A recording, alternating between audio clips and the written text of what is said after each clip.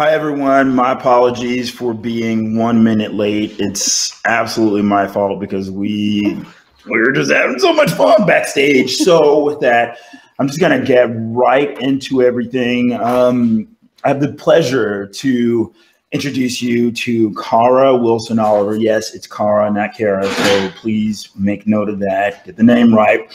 I'm going to start with this.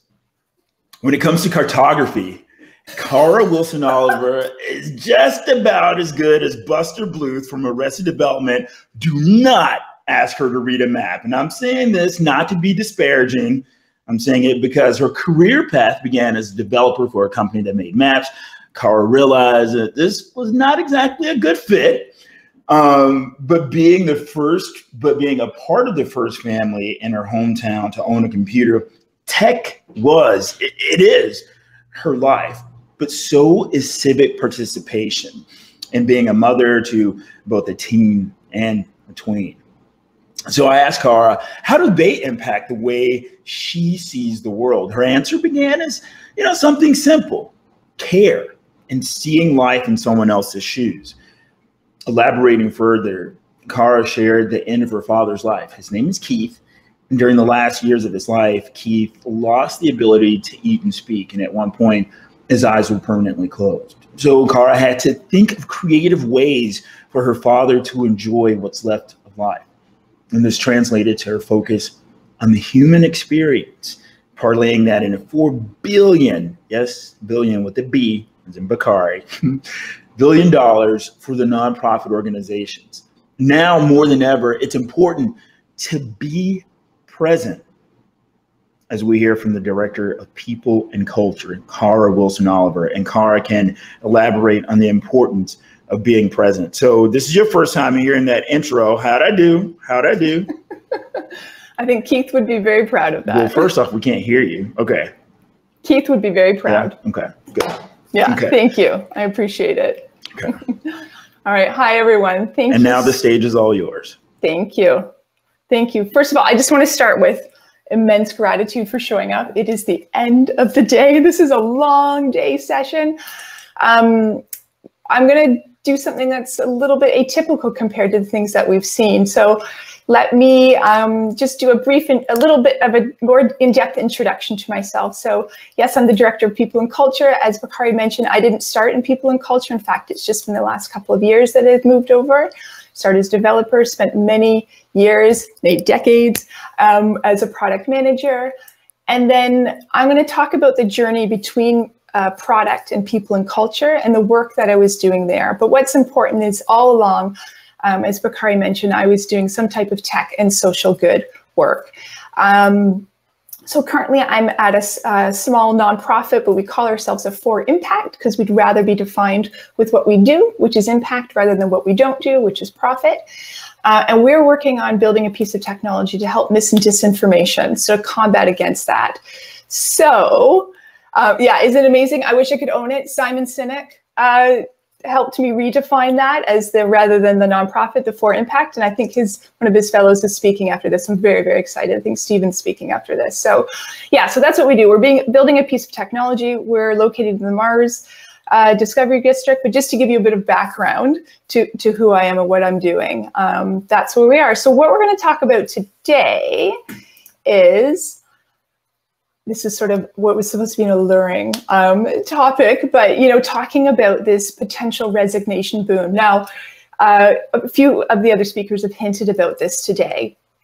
I specifically did a bunch of experiments when I was both product and working in HR, looking at employee engagement, so studying it. So I'm going to show you my actual experiments and the results of it, and how I believe impact work can be folded into all existing organizations and how it might be able to help us deal with this huge perceived or real resignation boom that's coming up. So if I could just ask everyone to grab a piece of paper and a pen as we go through. We're going to do a really, really simple exercise as we go through here.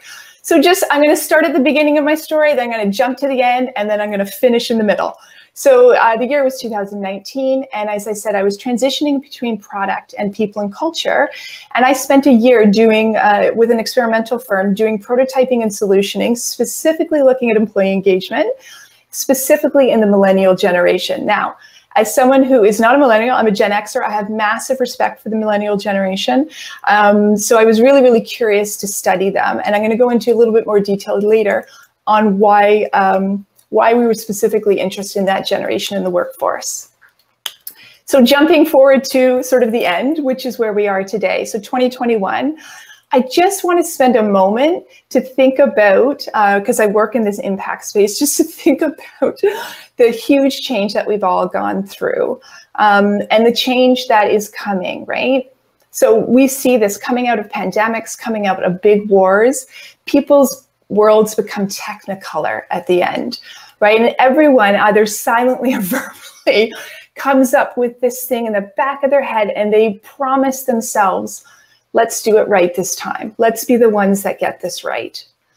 So we sort of start, or we end in there. So you can start to see this in the popular media. If anyone hasn't seen this Extra Gum commercial, please go and enjoy it. It is a fantastic thing with Celine Dion singing behind it. But what it does is, you know, we start to see these things in popular media, and what it does is it reminds us that post-pandemic, we start to take more risks and we demand more, right? And there are two things that actually matter in our lives when we think about impact, which is how long do you live and how well, and everything else wraps around that. So the doom and gloom part, right? We've seen hints of this as we come along. We're starting to see this more and more in newspaper articles. They're now equating quitting your job with self-care, right? There's a term that's been called the clock-out cure. There are guides on how you can elegantly and gracefully quit your job in the quote-unquote great post-pandemic resignation boom, right? And we might have seen some cracking happen with the Basecamp example in the last month.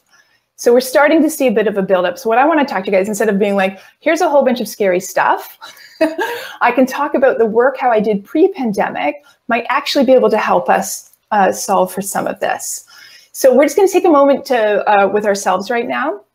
So if you just grab that piece of paper, Ashley, draw a line right down the middle. This is nothing complicated, just a big line down the middle. On the left-hand side at the top, just write the word less. And I just want to ask everyone just to spend a moment, whether it be funny or serious, it doesn't matter. There's no rules around this. Share them in the chat if you're willing. Certainly no pressure to. Want to respect everyone's boundary. So what are the bunch of things that you just want less of? So picture yourself in that euphoric post-pandemic world. And what do you want less of? So some examples: I want less television. I want less waste. I want, frankly, less virtual webinars. I want to be able to touch and hug people again. The bottom one is not mine, but my friend sent it to me the other day and I had to share, which is she wants to spend less time listening to her husband chew ice cream, which is a special skill. So let's just take a moment and write down, what do you want less of? And if anyone has anything, less eating. Yes, thank you. Less stress. Yeah. Less time inside. Yeah. Less Instagram at 11 p.m. Yeah. Less TikTok. Yeah.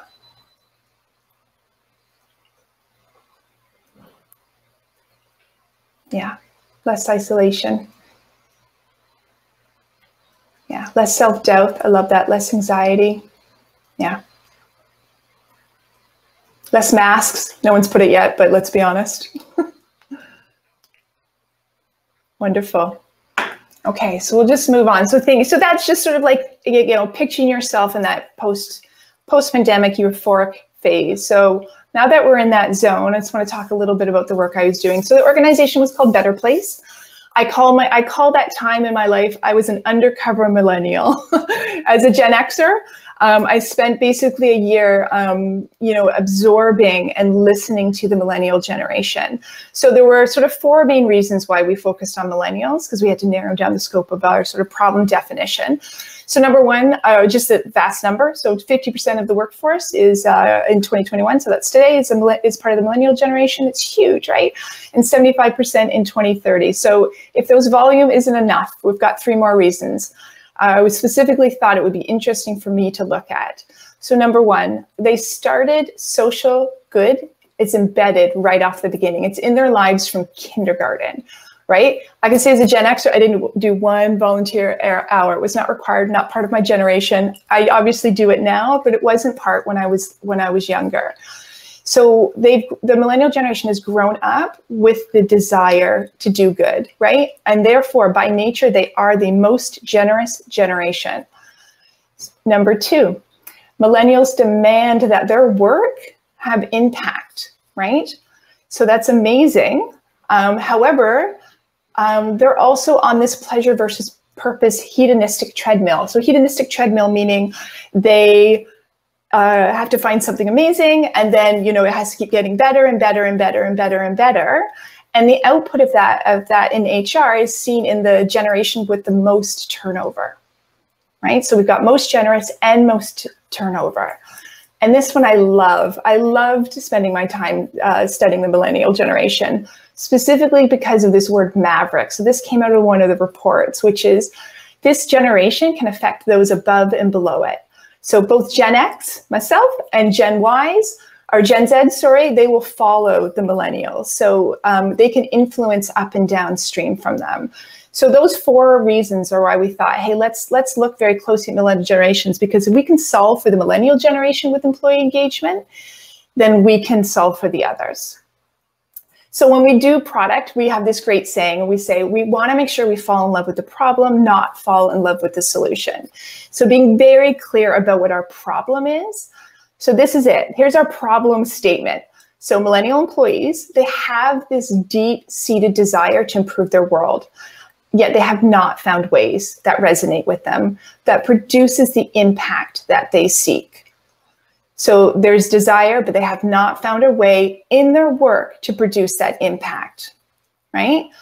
So employee engagement, we're all here talking about this today. I mean, it seems like a fantastic solution, right? Look at some of these numbers. 6.5 days less of work missed per year, 50% increase in revenue. Sign me up. Let's do employee engagement, right?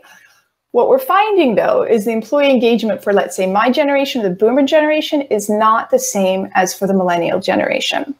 Great. So how's it going? Now, coming from an experimental mindset and background, I look at some of these numbers with a bit of distrust, a bit of fake news around them in some ways. But if you look at some of these numbers, they say 85% were disengaged, definition vague, but disengaged pre-pandemic. That number is looking to be higher, 93%, right? Some of the language around it is, I'm more interested in some of the qualitative than the quantitative work and some of the things that we're starting to see trending. And we do this work at Digital Public Square where I work now. Corporate livestock, right? Death by overwork. And I have to ask myself the question, when I look at the millennial generation, the elders are getting to be mid-career. And I can even speak for this myself. Mid-career is where you just naturally do a reassessment. So do we just have an even enormous wave, the end of the pandemic, the midlife for the elder millennials, this deep desire that has shown itself as disengagement? Does this resonate? Does this resonate with anyone here? So there's really four things that through all of the interviews and all the work I did that I knew wasn't working. So we went and talked to big corporations, small startups. We were Canadian based and we were focused on millennials, but as we know, there was a lot of them. But we came up with four things, and I hope this sort of lands with you guys. So number one, engagement can't be filled by things. And thank God, like again, we discovered these sort of pre-pandemic, but the pandemic taught us that your beanbag chairs and your beer fridges, that doesn't drive engagement. We know that, and we just proved it again, right? So the number two thing is that your organization mission rarely rarely drives long-term engagement. So just to take a breath on that, if you work in mission-based work, hopefully that isn't true. For those of us that have that, we kind of rely on that as a crutch. We have all kinds of other problems that we need to deal with. But that long-term mission that long-term engagement doesn't come from your organization if it isn't mission-based. It just isn't there. Top-down CSR, corporate social responsibility, so top-down where the decision made, it just happens to be conveniently linked to the thing that your business does. Interesting, valuable, but it's limiting, and it's especially limiting within the millennial generation. And the fourth thing is around vanity metrics versus impact metrics. So this is an important point. Vanity metrics, and we are very careful about this when those of us that work in the tech plus social good space. A vanity metric would be number of people who showed up, right? There's 28 people in the session, amazing. That's a great number, that's interesting. Kind of a vanity metric in a sense that what I'm more interested in is how many people are actually engaged in what's going on? How many people will learn something from this and move it forward in their life? That's not going to be 28, that's going to be a subset of that. But that's the number that I should be looking at, right? So always looking at vanity, making sure that you're not looking at vanity metrics, but rather focusing on impact metrics as we go through. All right, so then we're coming to the solution. So we're like, well, what might work? We were interested in how non-mission-based organizations, so for-profit organizations generally, to do broad strokes, could engage in authentic social impact work for these fabulous maverick millennials. That's what we're looking at. How can we bring that forward? So over the year, we ran a whole series of experiments. Some of them got really wild and crazy. I was walking the streets of Toronto, talking to people who were outside of workplaces. We ran a whole bunch of social media ads. We looked at general population. We did all kinds of things. But ultimately, where it summed up to is we were looking at, will employees engage in socially positive acts, and does it improve their engagement at work? So I will not lie. We did not think this would work. The CEO and I were just like, we tried every which way to prove ourselves wrong. And just to give you an idea, some of the things, we're asking people for about 4 minutes of their time, and we were very clear up front. This is not a real product. There's no reward at the end. We were upfront. We're like, you are doing this for the good of the good, right? And usually you get people to drop off when you ask them to do things like this. We were asking them to do these things. We built these things called impact packages. What's really important, we came up with a whole just creative thinking between 10 minutes to 5 hours. We knew we didn't need to be a really, really long engagement, but these impact packages, these things, these actions to do needed to be something that were not linked to a charity. So they're not volunteering. So I don't know who here remember in the old days when you're like, let's all go volunteer. Let's do VTO, volunteer time off. Let's go spend time together doing something. And there's really everyone wants to go to the SPCA, but they can't handle it. And so you end up either cleaning up a park or going and doing food sorting distribution in like the Daily Bread Food Bank or something, which is wonderful. All of that is needed. But there's a desire and a need for something that's smaller and that the charity doesn't need to organize. They are not set up to handle managing employees coming in for short-term work to do, a day of volunteer. But rather, is there something in between? And so that was the space we were looking at. You can see we came up with wild and crazy ideas, like send packages to the elderly, just show up at charitable events that you don't know anyone and just cheer the people who are doing the work that are fundraising and participating in the event. All kinds of things. And so, again, we expected to fail, but here's what we actually saw. 48%, so about half of the people with no promise at the end, it wasn't even a real product, they committed to the action. They either committed to it wholeheartedly or they gave us a really strong proxy for commitment. And what's very important is 95% of them immediately did a second action. It was that powerful. So we knew we were onto something. So there are three sort of things I just want to talk through here. We learned that the most valuable thing to give is time. They want to give time. 66% want to give time, a sprinkling want to give money, and there was, a sort of few outliers. So time is the most valuable thing to give. We ran this campaign called Walking with George. So we put up a picture of an elderly gentleman from the back sitting on a park bench. And we went out, we went to general population, Gen Pop. We asked employers, we did everything out there. And we basically ran this campaign that says, George needs someone to help him get his groceries. And I want to remember, this was pre-pandemic where it was a little less risky for George, but we went out and said, would you help George? And not only would you help George, so we built in proxies for commitment. We built in things like, would you pay for George, like to walk George, right? Like how deep does your commitment go to that? 92% on average across all of the populations we looked at wanted to help George. He was local, he was in need, and it was a relationship that both sides could learn from. George was talkative, he wanted to share his stories, you know, these types of things.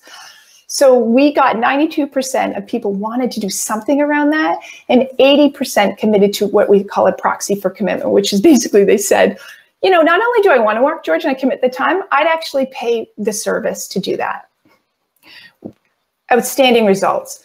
And here's the last sort of major thing that we learned, which is, did you get satisfying impact? Because I was worried. I was like, is that just like an afterglow after a moment of interaction, or does this have some long-term? So between long-term and sort of short to medium term, 71% felt like the actions that they were doing, those impact packages that we did, meant something to them. It meant something to them because their employer provided it to them, and they felt that the work that they had done was satisfying and impactful. So we're just going to take a moment. We're going to finish your list. So you know how we had the left side of the paper, which said less. On the right-hand side of the paper, I want you to write what you want more of. So picture yourself back in that euphoric space, right? You get to hug your parents for the first time. You know, even I'm getting emotional talking about it. What are the things that you want more of coming out of this? And it might be more money or more responsibility or, you know, more kids, who knows, right? Yeah, more connection, more laughter, more live music, more creating, more purpose. What are these things? More time, more meaning, more life. I love that. I love that. I just think it's important that we do more travel. Exactly. Oh my God. I've already told my husband this morning, like, we're retiring in Paris, just FYI. That's my big result coming out of this. More fun. Absolutely. More free time. More time that's free. Yeah, I get that. More fun. That's lovely. Those are great. Amazing. So yeah, so more. Amazing. Thank you for sharing. Very grateful. So to sort of more hugs, yeah, more restaurant dining, more travel. That's wonderful. Thank you. So there were really sort of 4 main points that I want to drive home, and then I'm going to give you guys some practical examples of ways you can actually implement these. So what we learned coming out of these experiments are 4 key things. So number 1, impact can be found through small acts, right? Small acts. The acts do not need to be oversized. They just need to be human. So that's really important and powerful. And again, the millennial generation taught me that. They don't need to be oversized. They don't need to change the world in this grand scale. Thank God they can be their right size, and there's something that are more doable around that. So that's number 1. Number 2, as we talked about, giving time, work time specifically, is preferred, right? They want to give their time. It feels like the most valuable thing to give, and they want the experience versus the, you know, a donation into a generalized fund. Number 3, no surprise here, autonomy and individualism. So they want to be able to have control over it, and they want it to be custom to them, right? That's what the employees are looking for. They're looking for curated actions a la carte. They want to self-identify and self-form around these acts. And the 4th thing is that, as we mentioned, it really does boost engagement, right? We saw, and this is the term that we ended up coining around this, that employees were mobilized. They were mobilized around impact within their workplace. And it's interesting how that can sort of filter through. And I'm going to talk about a few examples. Remember I talked about that hedonistic treadmill? which is really a dopamine, right? You get a ding on your phone, you get your dopamine spikes. It's a feel good, it's a pleasure sensation, and you keep running on that treadmill. You need more and more and more and more. What we were specifically looking at is replacing that dopamine hit with an oxytocin hit. And the reason why is that is the hormone that's released when you find purpose or social trust. So those are the things that we're looking to transition to. So when you think about ways to possibly integrate this into your community, you want to look at things that aren't a dopamine hit, but rather that are an oxytocin. Okay, so should have started with a spoiler alert. So Better Place as an organization is on hold. When we think about problems in product, we talk about gravity and anchor problems as being really heavy problems. So meaning things that weigh you down or things you have to design around. In-person impact packages, not great in the pandemic world. However, the team that worked on Better Place moved over and worked on Digital Public Square. So we are, as an entity, working on mis and disinformation. So we found a fantastic home, which is wonderful. But I don't want to leave you guys without some practical examples. So some immediate solutions of things that you can do. I just want to do a shout out to the image on the right-hand side of the screen. I found this so fascinating. I've been thinking about ways to celebrate when we all are back in the office at our first all hands meeting. And I saw this collaborative piece of art that I thought was so interesting, where you literally just go up and you write your name at the height of your head. And so imagine you go back into a wall and it's almost like this stamp of, we made it, right? We made it back into the office, whatever that looks like, hybrid, etc. But there's sort of like this collaborative art about coming back in together and just recognizing it with simply putting your name. So I love that. But anyways, to me, that would be an oxytocin hit. Okay, so I've got 4 examples ranging from simple and free to something that has a bit of money behind it. So there's this act of kindness calendar that exists. So some lovely organization, randomactsofkindness.org, they have put together a calendar. Every single day has an idea about how you get that oxytocin hit or how you could encourage someone else to get that. It's free. You can download it. It's really, really simple. And the ideas are pretty easy to implement. Anyone who has gone into the subscription service and done things like WF Homey or Work From Homey, organizations like this, so they're ones that like will send out care packages, they'll do wellness, meditation, they'll do all these great packages they put together. They're also opening up their mind to this idea around these impact packages. So if you already have a subscription service, I would, encourage whatever provider you're using to also consider something that has that oxytocin hit. And again, I don't know what the budget would be variable based on what you have now, but I can specifically say that WF Homey, they are actively looking at this, and I think that's fantastic. So the next one, I use this within my organization. Even though we're a mission-based org, we also like to make sure that the team events that we have are related to compassion and empathy to make sure that we always keep that skill sharp.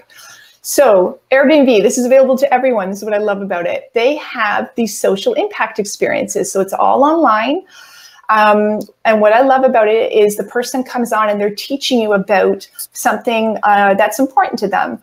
So we have had one where we had 2 fellows who were deaf come on, and they taught us sign language, and it was great because the first 20 minutes were in complete silence while one signed and one typed.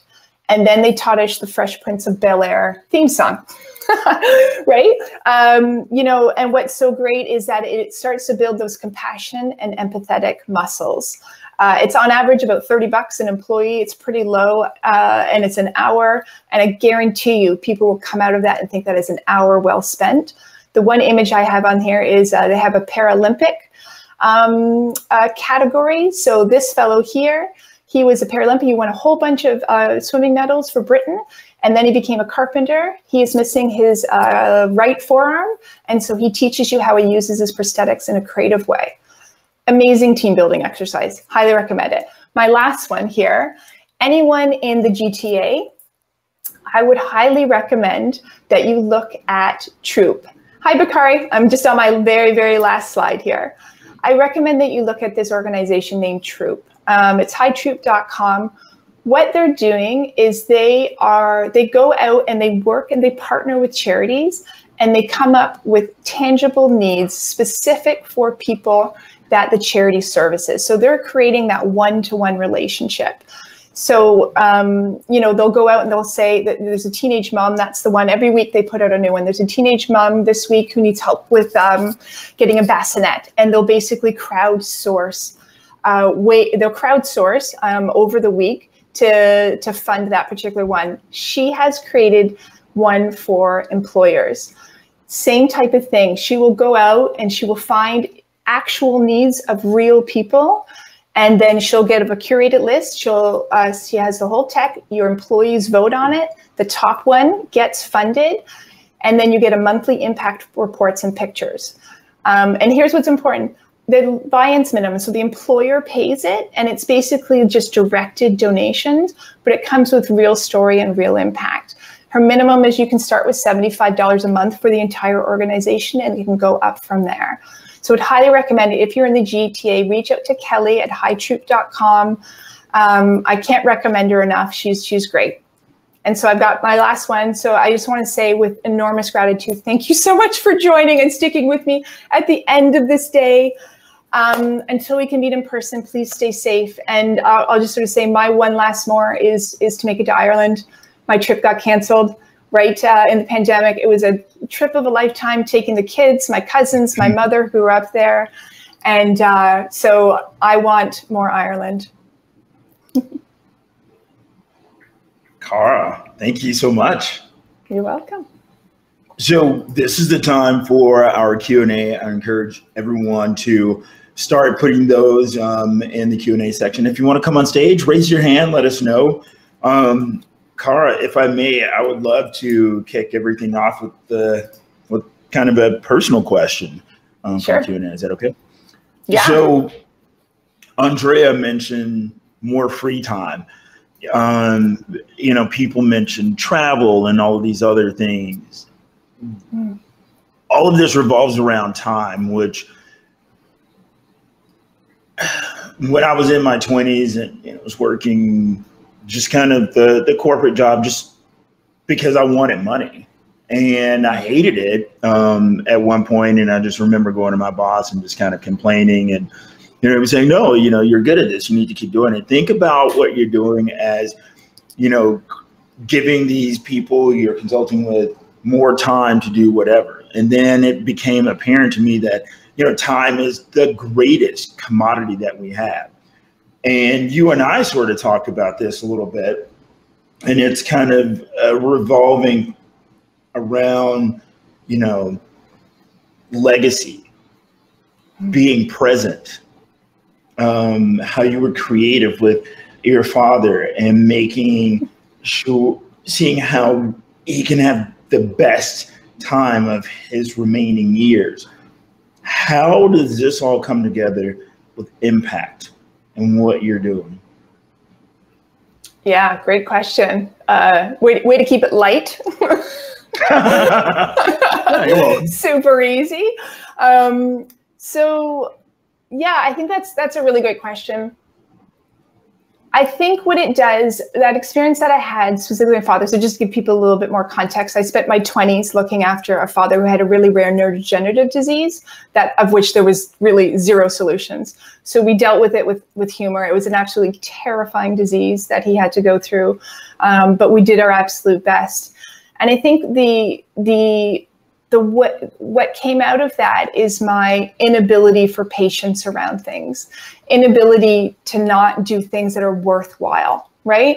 I've used this term over and over and over in my professional career, which is basically, I want to do work worth doing, right? And I won't settle for anything else. And that has taken me on a whole journey of things. Professionally, as you can see, I've sort of floated around, but what's been core to it is this work worth doing. So I think that's really what came out of it, is really an understanding of a true understanding of how short life is, and how my impact doesn't need to be oversized. It frankly doesn't, but it needs to be meaningful to me. And I think when I started to see those results come out of my experiments with the millennial generation, I felt like I was part of it. I felt like I could really understand that and really help to solve it. So those are sort of the connections that come out of it. Yeah. And thank you for sharing that. On that note, Christopher Martinez has a question. I'm going to read it. Hey, Cara, thank you. Any insights into the impact that Gen Z might have on millennials? I know. Now there's a generation war, right? Now there's a generation war. So, I mean, obviously Gen Z is just coming up and into the workplace in a more significant way. I think every generation, I wish I had direct experiment to speak to that. I did specifically focus on millennial because, like I said, there's 4 reasons, including the sheer volume. I am not a Gen Z expert in terms of ways that they can sort of infiltrate and affect sort of generations up and down. So I will definitely be respectful of staying out of that realm. But what I will say is that we're starting to see that stuff trickle in. I can tell you from an HR perspective and people and culture, and this was remarked on in one of my sort of weekly sessions that I have with a valued colleague, Andrea, who's on this. We're talking about the shift in conversations, right? When we're recruiting now, so many conversations now are like, so what are you doing for the community? Right? And this is for organizations that are 20 people, right? So, the Gen Zs are coming out and those are their criteria. So they're actually asking for that up front. It's now just assumed. So I think that type of mentality will carry through up and down generations. And as someone who's raising people in the next generation under Gen Z, Jenny, I can't wait to see the work they do. It's going to be incredible. But, I think there's also a lot of responsibility. So we need to balance that. And as someone who grew up as a Gen Xer, the laziest of the generations, it's an interesting balance that we have to figure out because, they are deeply, deeply, deeply concerned about climate change to the point where they're losing sleep. Yeah, so we need to balance that, the solution, but also help them figure out how to solve the problem. Yeah. It looks like we have one more question from Sarah Skelding. As a millennial, I really relate to the notion of seeking purpose in my work. Yeah. If a potential solution are small moments of impact, is this long-term preventing the post-pandemic resignation boom? Okay, and also Christopher Martinez says, I'm a millennial, LOL, just curious. So can you just sum that up for me, basically? So will impact help to solve for the resignation boom? Is that the question? I think so. Let's see if. Here, actually, I can flip to it. Oh, yeah, she said yes. Yeah, she said yes. Oh, perfect. Okay, good.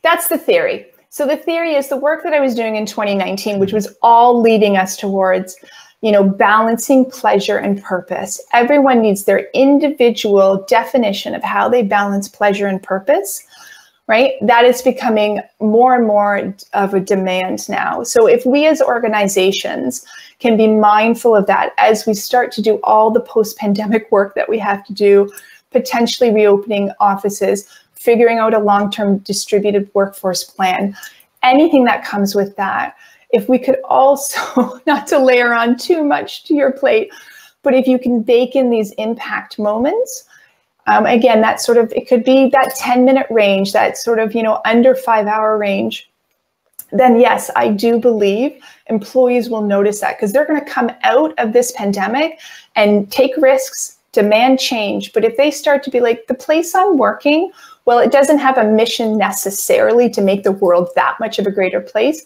but they care about me and they're going to give me time to express myself and make impact in my definition of my world, and they support me in that. Yes, I do believe that will increase their engagement and make them understand that you as an organization care about them and care about what they care about. Hey, Cara, we are almost out of time, but let's squeeze in this last question from Gareth Post. Any ideas for engagement and community involvement for a manufacturing workforce who may not have access to the same technology, time, transportation? Yeah. You know, the thing that jumps to my head is we ran this sort of again, this was an experiment, so it was a theoretical experiment. We did it in a call center. So we were interested, because call center is the highest turnover, right? Low bar to entry, highest turnover, highest dissatisfaction generally. So what we did was we ran an experiment and said, how would your turnover be affected if you gave everyone, and the stat, we went extreme because we were running an experiment, 20% of their time, so it's a day off a week to do VTO, volunteer time off. Their definition in their community, not associated with the organization. And what we saw was that turnover would decrease by 50%. So if you gave people the space to define and do the work that they need to do outside of it on a regular committed basis, that their turnover would decrease enormously. So there might be something in and around that. What I want to just make sure I want to hit home is autonomy. So meaning they control it and they define it. That's what's so key in this. That was what we found key in this, in our impact packages being successful. A la carte, self-identification, and self-defined. Cool, Cara. Thank you so much. We have to end this session because I got to jam over to the next one. Thank you, thank you, thank you. Thank you, everyone. Massive appreciations for showing up. Appreciate it. Bye.